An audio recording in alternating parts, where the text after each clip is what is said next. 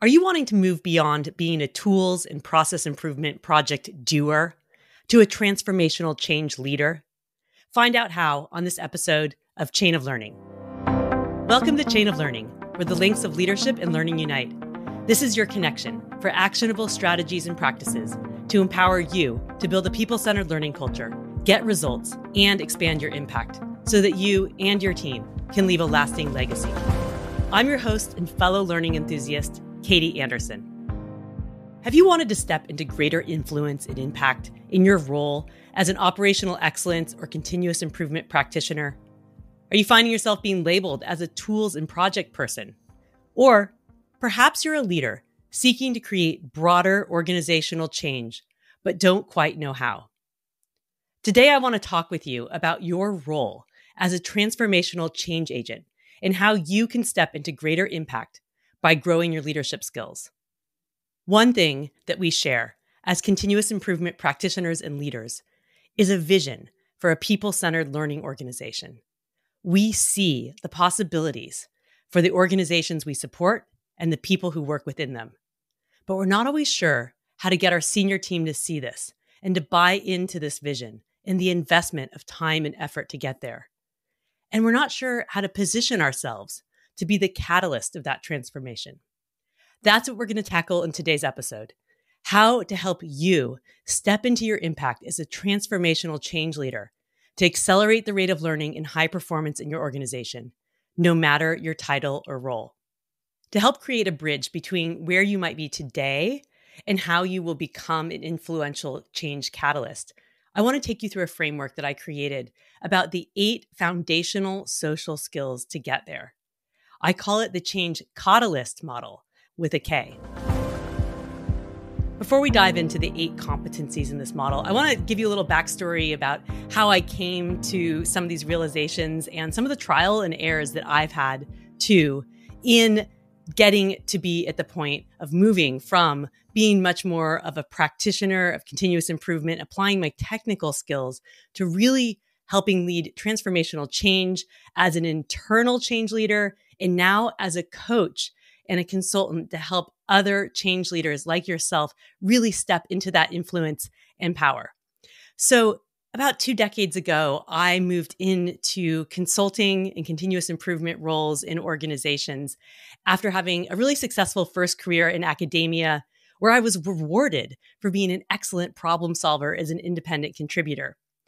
And even in my early days in these continuous improvement roles, I loved being assigned going out to solve important problems.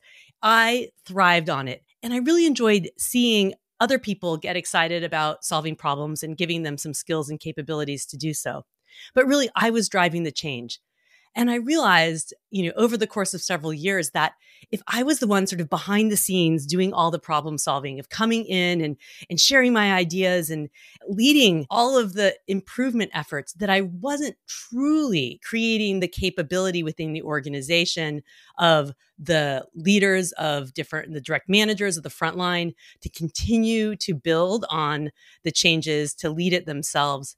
And I also realized that I wasn't being as influential with the executive team that I really needed to be if I wanted to be focusing on leading much broader change than just discrete projects.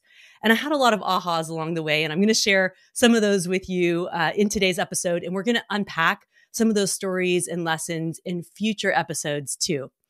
But as I stepped into more senior leadership coaching roles and executive management roles, I learned a lot through trial and error. And I was fortunate to have some coaches and mentors from whom I learned a lot too. And I realized the importance of these core social skills. It wasn't about me always being the expert problem solver or pushing my idea through. It was about learning how to work within the intricate web of people that make up an organization to create the impact that I really wanted and the outcomes that I knew our organization needed as well. And so that's what really led me in the last several years to develop this model for my clients to help them have a more clear pathway to grow their skills and accelerate their ability for impact. And I wanted to make this model available for you too. This model really frames what some people refer to as the soft skills, which are really about people, power, and influence. And these are the core skills that you need to couple with your technical expertise to really, really have the impact that you want in your organization and for yourself.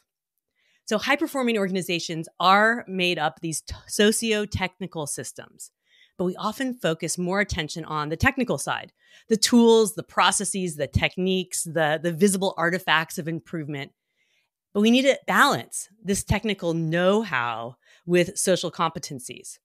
And I've talked a lot about this in previous episodes of Chain of Learning, particularly the most recent episode with Gene Kim and Steve Spear in episode 8, Wiring the Winning Organization, and also in episode 6, Behind the Lean Mindset, in my interviews and discussions with other transformational change leaders and executives from General Electric, from industries such as healthcare and services, and more. It is these 8 competencies that are the bridge between being a technical tool and project operational excellence expert with being a truly influential change leader that can foster learning cultures and create organizations of engagement and high performance. So back to the model, the Katalyst model. It's all about being a catalyst, an agent of change, but one that accelerates learning. A few years ago, I was inspired to create a new word, a mashup of Katalyst with Catalyst, which is an accelerator in general, an event or person that accelerates the rate of progress or change, and the Japanese word kata, Kata, which means different routines for problem solving and coaching. And kata is a Japanese word that means form or routine, and is often associated in our continuous improvement circles with the practices that support problem-solving thinking and coaching for improvement. They're the routines and practices that we use for problem-solving and coaching for problem-solving. So, if a catalyst is an event or person that accelerates the rate of progress or change, a katalyst with a K is someone who accelerates the rate of learning as a source of organizational progress and change. So a change katalyst is a continuous improvement leader like you who pairs your technical expertise with these 8 social competencies in the Katalyst model so that you can influence transformational change and create a thriving, people-centered, high-performing learning culture in your organization. And luckily for me too, the Katalyst model aligns with my name and my initials KA, so an added bonus to that. The information and competencies in the Katalyst model are not just important for you and your career, which it is, but they are invaluable to your life, your team, your organization, and the legacy that you'll leave as you grow your chain of learning. It's really through learning these social skills where you can really influence the rate of learning in organizations, teams, and the people in your life that you really grow and develop and strengthen those around you. In the next episode, you'll be hearing from my client, Sean, who made this journey from a technical operational excellence expert to a senior transformational change leader, and how the elements of this model gave him a superpower that helps him in every aspect of his leadership and his life. His growth in these areas has allowed him to make powerful impact in his organizations and its movement towards a people-centered learning organization. We're going to walk through the Katalyst model here on this episode of Chain of Learning, but to help you learn about the model at a deeper level and to identify which of the competencies you've mastered and where you have opportunities for growth, I also have the Katalyst self-assessment available to you to download on my website. So head over to either kbjanderson.com to download it. And it's also linked in the show notes on this episode's page, chainoflearning.com/9. So get ready to transform yourself into a highly influential change leader who accelerates the rate of learning and impact in your organization. It's time for us to dive into the Katalyst model. So without further ado, let's get into the 8 competencies. All right, so number 1 is K of Katalyst, being a knowledgeable business expert. This is about being able to fluently speak the language of business and connecting the dots between your continuous improvement expertise and technical knowledge and the business results that the executive team needs to get. So whether you are using lean or agile or Six Sigma tools or other approaches, being a transformational change catalyst demands more than just your expertise in your chosen field or your functional discipline. It requires an intimate understanding of your organization's value creation mechanics and the metrics of success.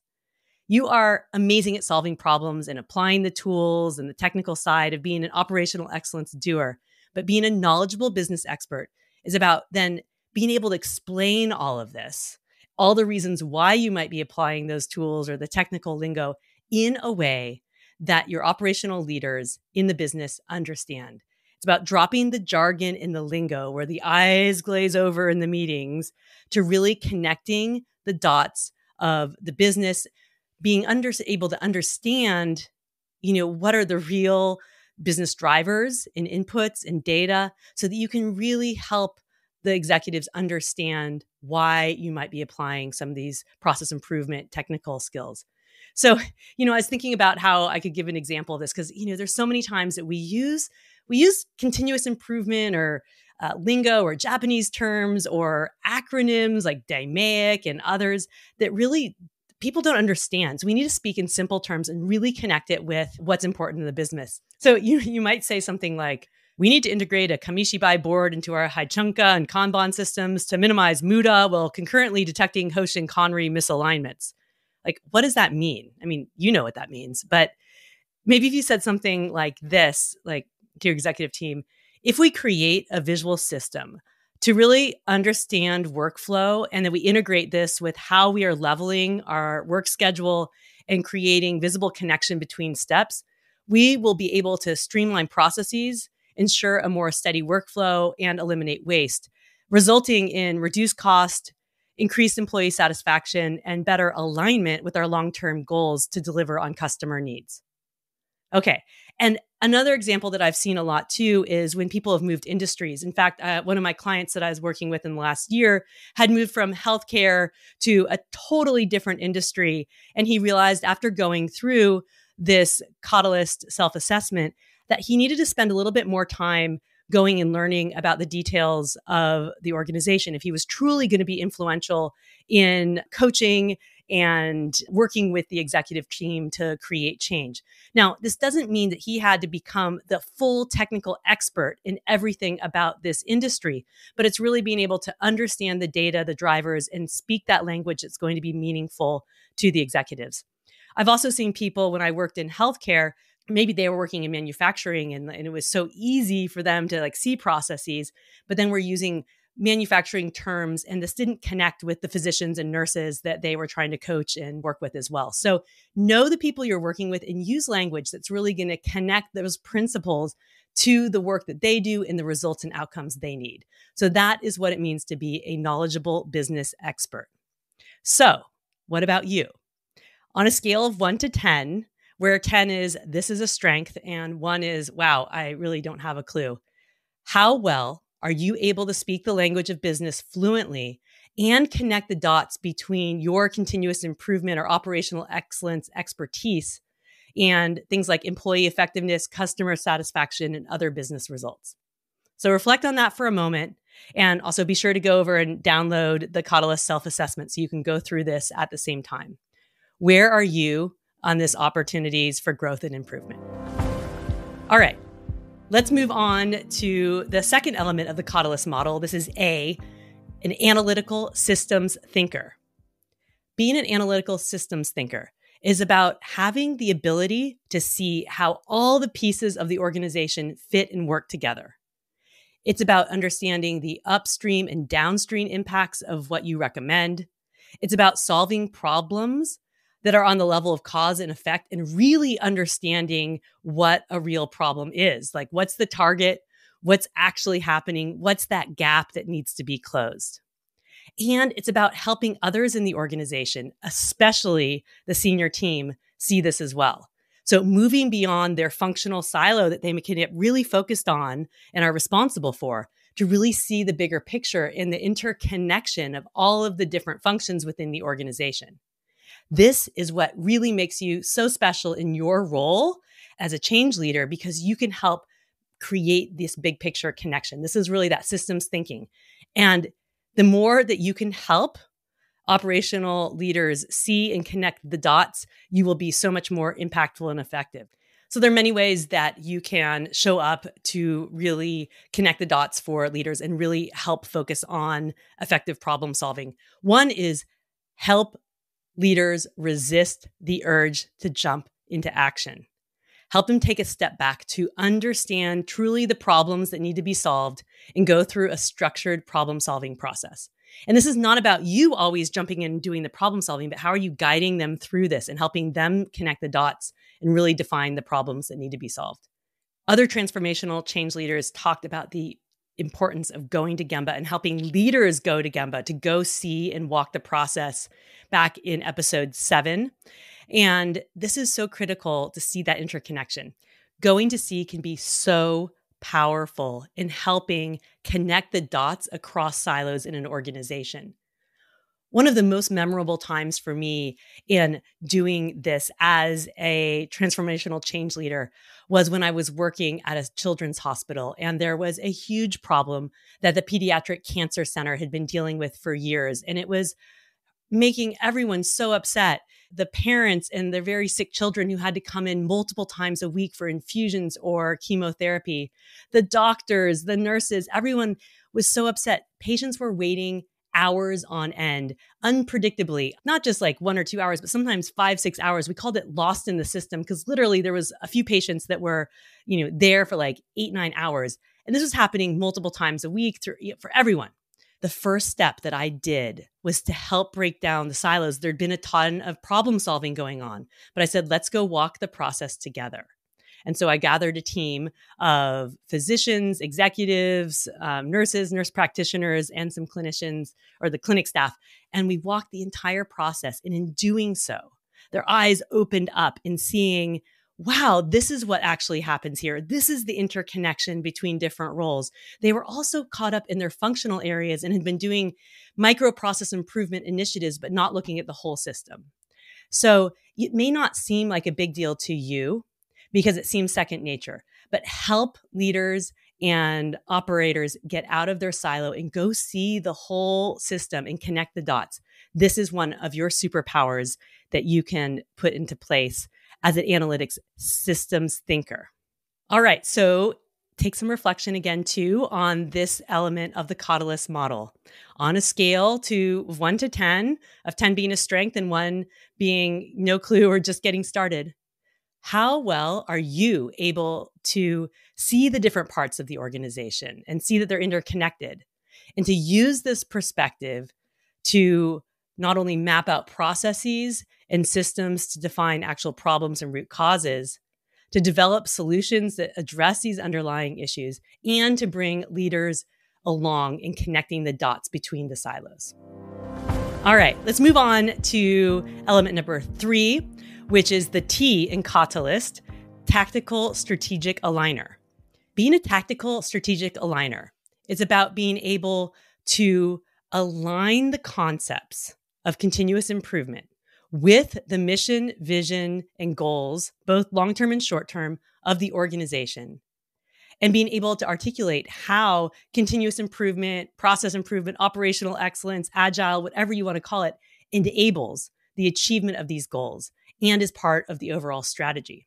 And this is also about you helping align and prioritize initiatives with these goals and values for maximum impact and developing the plans to get there. So being a tactical strategic aligner is also very much connected with being a knowledgeable business expert and a systems thinker. So these elements all kind of work together as well. One thing I see all the time, this is back from when I was working internally, organizations, and all the coaching and consulting work that I do too, is that organizations and their leaders are burdened by the number of initiatives and projects and strategies and things that they're doing that senior teams don't know where to focus. One of the ways that you can help with this and help get the focus is starting to make things visible. For example, in my last internal consulting role, I worked with my executive partner who was the COO of this large healthcare system. And we plastered with my team the walls of a huge, giant conference room with so much butcher paper and put lines of all different categories of the different areas across the system, both the functional categories and physical locations and everything. And we had the senior leadership team and their direct reports, so all the VPs and above, put down all the initiatives that they had on their individual plates for the next 18 to 24 months and put sticky notes up there, plus marking all the different functional areas of support that they would need. And this visualization was filled with color and stickies, and it was overwhelming of how much work there was in the system. Making it visible in a very physical way allowed this senior leadership team to see how overwhelmed the system was. And it forced conversation for them to make tough decisions on where to focus. What were truly the things they needed to do to move the needle as a broader organization? And then what projects they needed to kill or say not now to, because in the service of the overall organizational good of where they needed to go and how that really fit with the overall mission, vision, and values of the company. And being able to help the senior leadership team align on these priorities and then also understand how the business outcomes that they want and need will be enabled by continuous improvement and a learning culture and all the things that you can see are possibilities too. So starting to make that connection, but also freeing up the space for them to focus on the key things that are going to drive the business forward, both from an outcomes perspective, but also the cultural behavioral elements that are going to do that as well. So back to reflection. Think about this element of being a tactical strategic aligner and rate yourself on a scale of 1 to 10 about how well do you help your leadership team align the work with the organization's mission, vision, and values? And how well are you able to really articulate a culture of continuous improvement and how that supports these goals? All right, on to competency number 4, astute political navigator. Being an astute political navigator is about being able to maneuver the political system of an organization and understand how power actually flows, which is not always what you see on the org chart, so that you can influence the real decision makers and build coalitions of support and get buy-in for your ideas. So you could have the best idea or plan and really see where this is going to go and what can happen, but it will get eaten by politics every day if you don't know how to navigate the intricate web of people in power. So where are the meetings before the meetings? This is politics. When is the CEO looking at someone else on her team before making a decision? That's that influential person. This is politics. You have to be able to read the informal power structures and leverage it to be able to influence the change that you see is so important and is possible. There's a Japanese term called nemawashi, which means tilling the soil. It's all the meetings before the meetings. It's about getting the input before coming to the actual decision. You could also call this getting your fingerprints on it. It's this concept of shopping around your idea or your project plan before presenting it at a meeting. This is why when we practice A3 thinking for problem solving or strategy development, you want to take your document around and ask people for their input, literally get their fingerprints on it. And it highlights, some of the things that maybe you weren't even thinking of. And the power is when you then go into a meeting, you can highlight the things other people contributed to this. So really showing their input can influence the power and the decision-making, and make sure you've identified who those key people are that will influence those change decision makers as well. Another example I find sometimes a challenge for CI practitioners is when you are taking the lead on a project and you start running with it, but you haven't really gotten the support of an executive sponsor. It can feel like to the process owner that you're pushing your ideas and your agenda through without it really being connected to the importance within the organization or what their boss wants as well. So make sure you get the input in any project or initiative before you sort of keep running and moving forward. So time for some reflection. Where are you on a scale of 1 to 10 with being an astute political navigator? How effectively do you navigate complex political environments, build coalitions of support, and influence decision makers? All right, we're halfway through. On to number 5. This competency is about being a lifelong learning enthusiast. And you're listening to this podcast because you, like me, already are a learning enthusiast who seeks to learn, grow, and improve and help other people do the same. But even more than your own personal growth, being a learning enthusiast is about approaching all people and situations with curiosity. It's about being open to feedback, but it's more than that.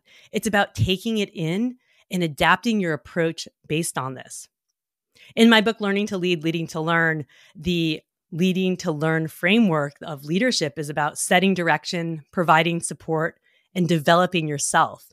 And that developing yourself part is so critical to really being able to step into greater influence and impact. No matter what skills we've developed, there's always opportunity to keep learning and growing and improving no matter the situation.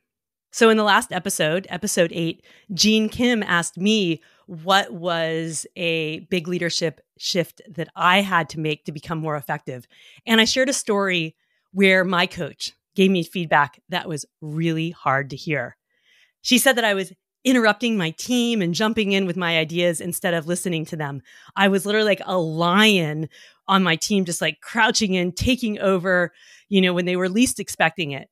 And I was shutting them down. And instead of fostering their input and their creativity, I was just being the dominant voice in the meeting. Without intending to do so, I really wanted to hear their voices, but my enthusiasm was getting in the way. So that was really hard to hear, but it was so important and helpful. I realized I had a telling habit, and it was getting in the way of me having the impact that I wanted.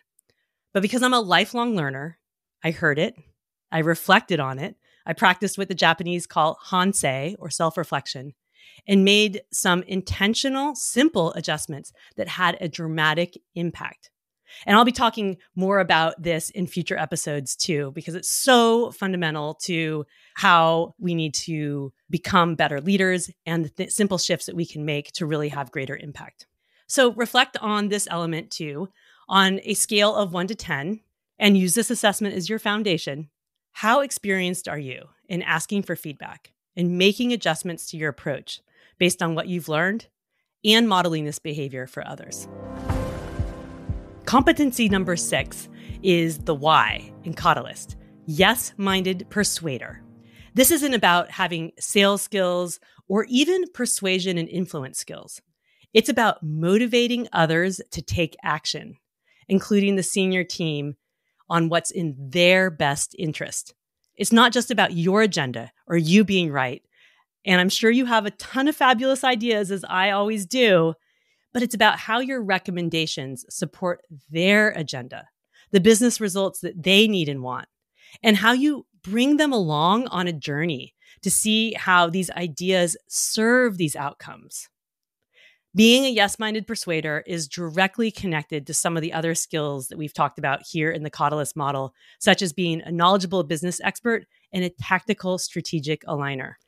In my late 20s, I was working in a consulting organization, and I had just made this shift from academia, where I really was truly an independent contributor, to being an independent contributor, yet being a consultant working with organizations. And I loved it. I learned a lot at that time in my life, and I am still now. I'm very passionate and energetic about ideas, especially ideas I think are good ones. And I'd come forward very forcefully sometimes in meetings to advocate for my ideas, thinking that this might be the best approach to get people energetically excited as I was about what I was saying.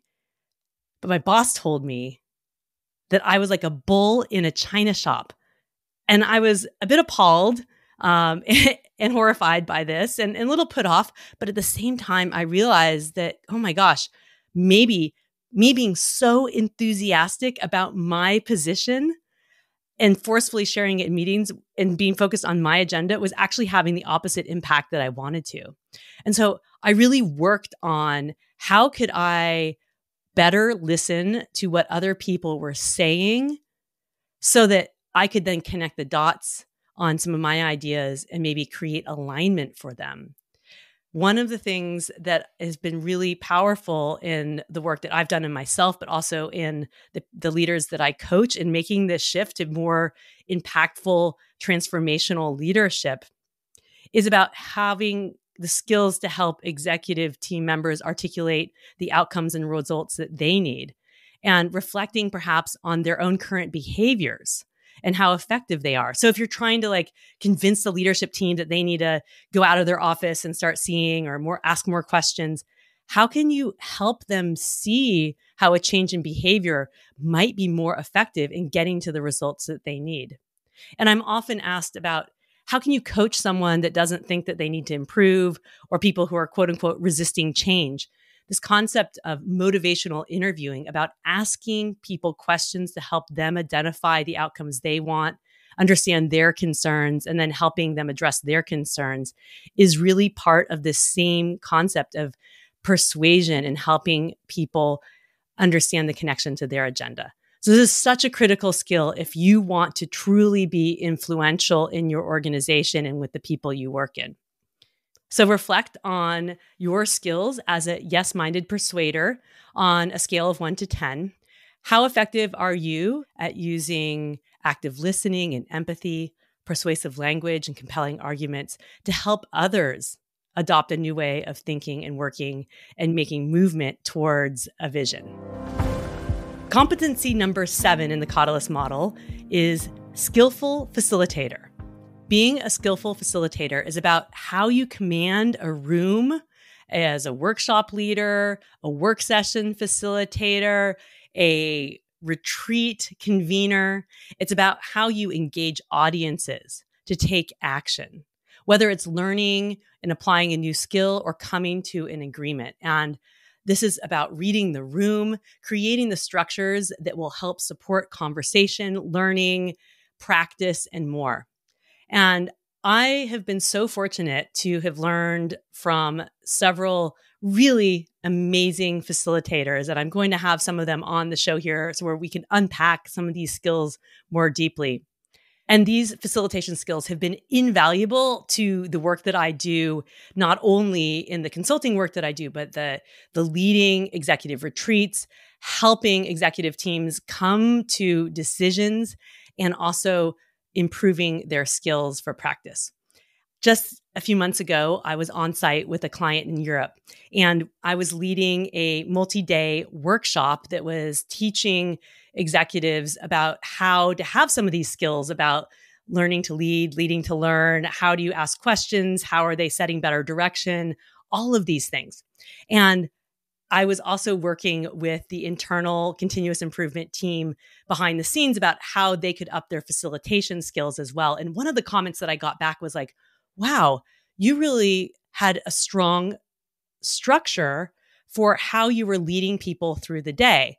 And I said, yes, that is our role as a facilitator. We create the conditions for learning and practice. So that's the thing that we're in there facilitating the structure that is going to get to the outcomes that they need for whatever that the purpose is. It's coming to an agreement, having a learning moment. And my clients told me that one of the things they realize is they give too much looseness. They allow the people in the workshop to sort of make decisions about what they want to practice or, what is the competency they want to work on, where I was very structured on this is the thing you're going to practice. You have this amount of time. Here's the structure you're going to do it.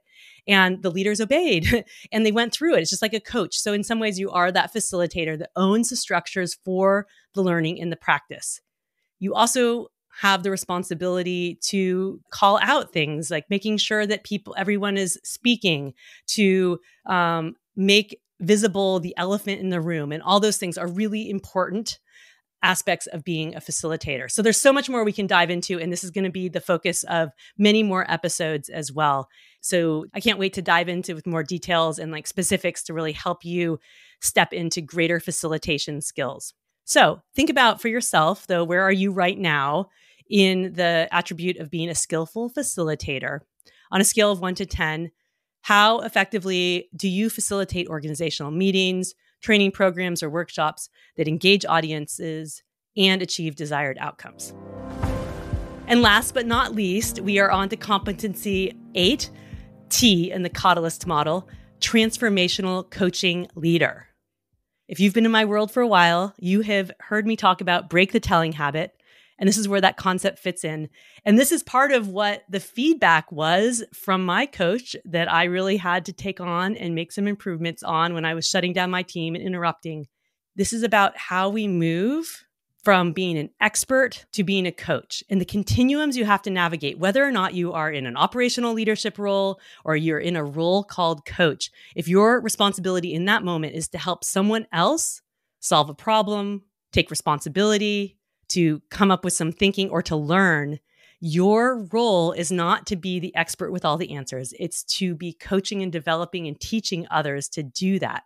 And there's so many different things that we can do along this coaching continuum. And coaching isn't always just about asking open questions. It can also be holding up the mirror to someone on their behaviors. It can be speaking uncomfortable truths with respect.